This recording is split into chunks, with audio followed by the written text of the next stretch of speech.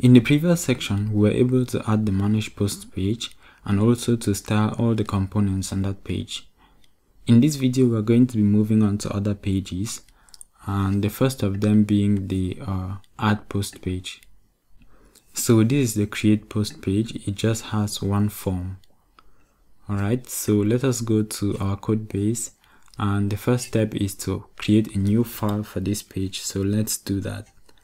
Inside the admin folder in the root folder of our project, there is a folder called posts, and we're going to create a file inside here called create.html to represent our create post page. Okay, so it is going to have the same basic structure like any other admin page. So I'm going to open index.html inside that same post folder. I'll copy all the code in that file and paste it in our create.html page. Okay, then we can scroll to the top and start modifying accordingly. So this is no longer the manage post page but the create post page. We don't need to change the path to the CSS since we haven't really changed directory. The header is going to remain the same. The sidebar is going to remain the same. The page contents and the admin container div elements will also still be wrapping the contents of our page. And now what is going to change is the admin table and everything inside it. Because this is no longer a page where we have a table, we are going to have a form instead. So I'm going to delete from the opening admin table div tag to the closing admin table div tag.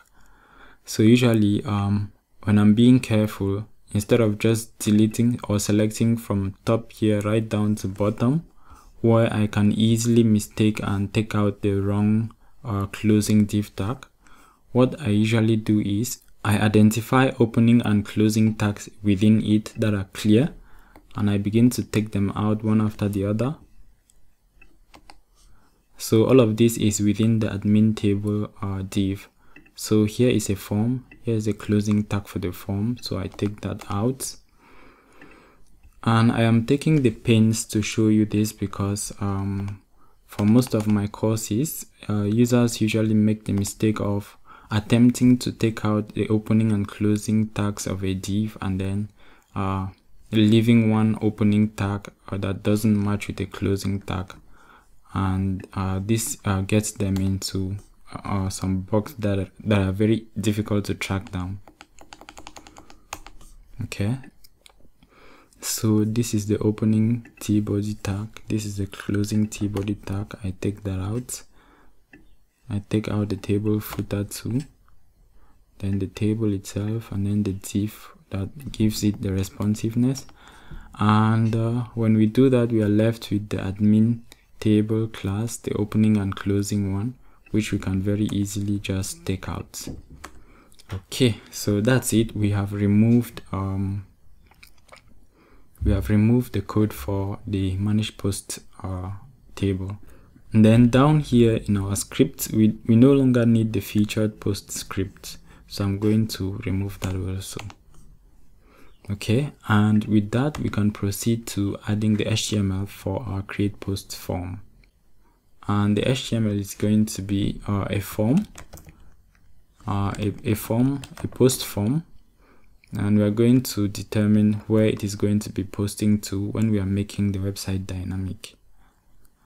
Alright, and as for the classes, we are going to give it a couple of classes. We'll give it an admin form class, which is going to be a general class that we will assign to all forms on our admin section. And we will do this so that we can have a common style across all our forms. The next class is one of the classes we defined for the responsiveness of admin containers. So it is the medium box. And if you need reminding, I'm just going to open our CSS, search for where I define that style, and it is basically this box that gives our container a width of about 75%. Alright, so it determines the size of this form. Okay, and then as for the form, we are going to be having an image. We are going to be uploading an image within our form, as you can see on the finished project.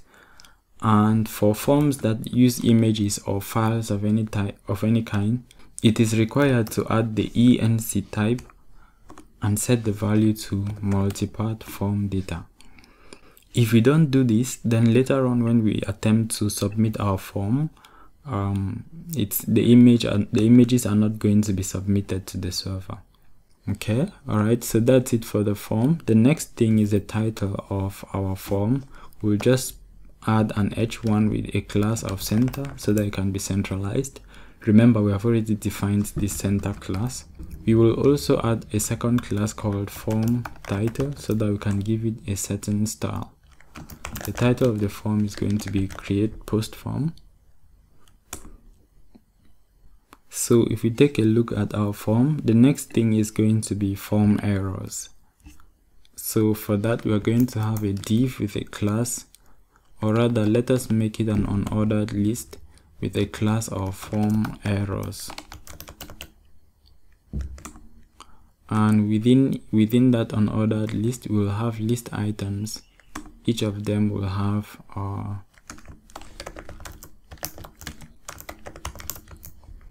some list elements. Okay, so that's all for our form errors. So after the form errors, the next thing is going to be the title input. And the way we are going to be defining input elements on this site is we are going to group the label and the input element itself inside a div element and give it a class of input group. Okay, so we'll have the label. This label is for the title input. And let us add that input, which is going to be of type text, and we'll give it the input control class. Okay, so the name is title, the ID is title, and when you give this for attribute a value of title and give the input itself an ID of title, you will be able to select the input simply by clicking on the label, or you'll be able to focus on the input by clicking on the label. So it is this ID that ties it. Okay, now let us open this page on the browser and see what it looks like. So inside the post folder, we have the create.html file. Alright, so without any CSS on the form, this is what it looks like. So let us proceed and add all the remainder of the element, the HTML for the rest of the elements on the page before we jump into styling. Alright, so the next input element is going to be the body, for the body of the post. So we'll have another div with class input group. It's going to have a label as well for post, let's say post editor. And this is going to be a text area for now. The name is simply going to be body. The ID is going to be post editor, just like the for attribute on the label. And then we are going to take out all the row and column attributes. Now this text area is only temporary. We all know that the native text area element on the browser doesn't have all these features of bold, underline, and so on. So the natural text area looks like this. But in a later video, we are going to replace this text area with this text editor. So we are just keeping this here as a placeholder.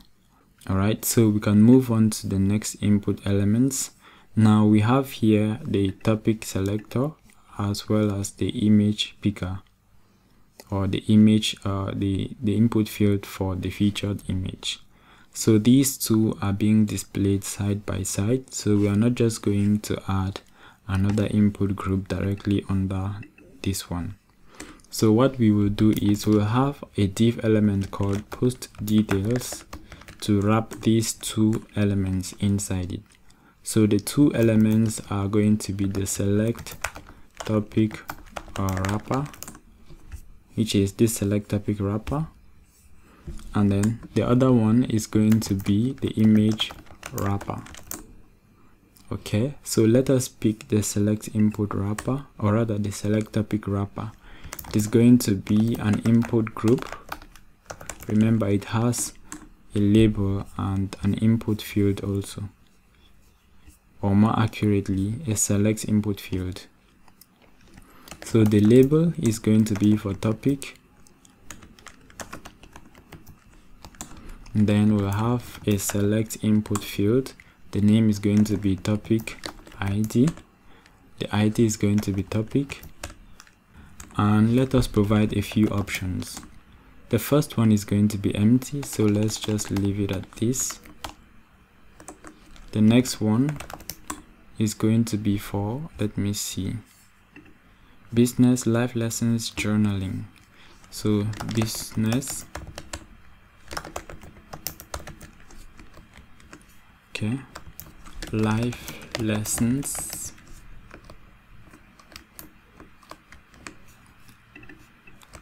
and then journaling. Okay, so let us leave it at this.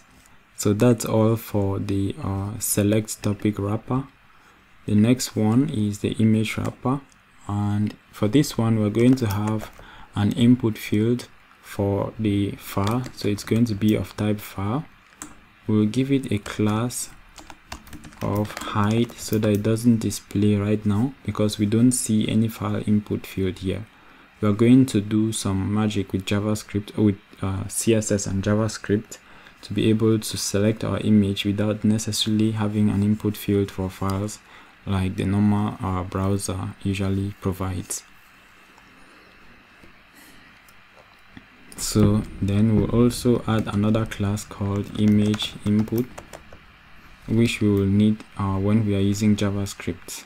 So the name of this input field is simply going to be image, and just under that we are going to have a button, and we make sure we give it a type of button. So we make sure we say type button. This is important because this is the image button and not the submit button. And with browsers by default,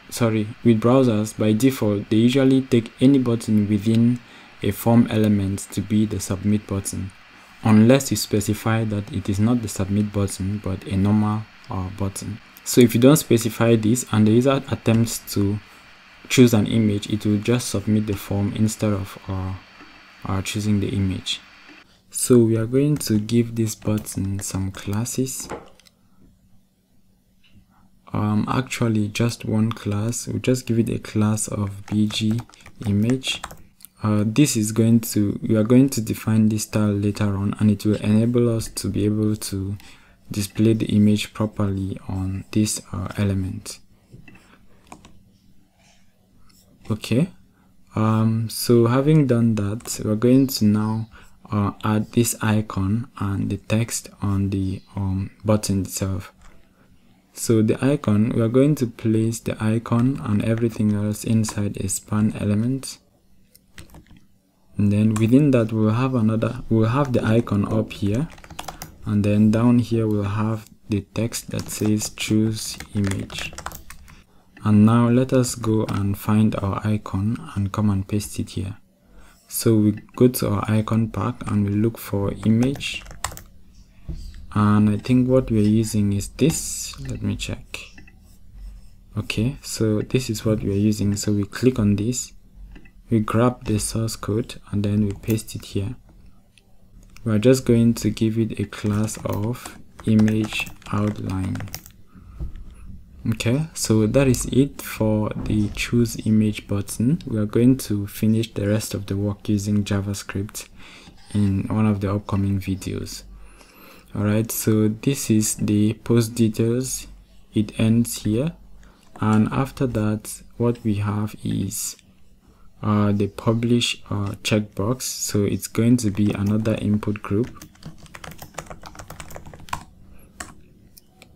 It will also have a label, and the input field for this is published. So let's put published or publish within that label, and be sure to add the input field of type checkbox. Remember, for other input fields we are placing just the text within the label element, but for a checkbox we are placing the text as well as the input field within the label element. When we do that, we will be able to select the checkbox just by clicking on the label itself. Okay, so as for the publish input field, I'm just going to use the same text for the name and the ID, and that will be that. Let us refresh, and okay, it is working. Alright, so lastly we are going to have another input group, and this one obviously is going to be for the submit button. And be sure to set the type of the button to submit to be explicit that this is going to submit the form. And then we'll have a few classes. We have the BTN class, primary BTN, and lastly big BTN. The text on the button is simply going to say save. Okay, so that is it. And I think as we are expanding the page or the HTML in the page, it is very important that we use comments to demarcate where a particular div element starts and ends. So this is where the page content starts, and then down here it ends. Okay, so I'll put 2 forward slashes to show that it ends here. And then we can now figure out where the form ends and starts and ends, because it has a different element. Okay, so that's all for the HTML for our create post page. In the upcoming videos we are going to start designing the elements on this page, as well as replacing the text area with this our text editor. Alright, so see you in the next video.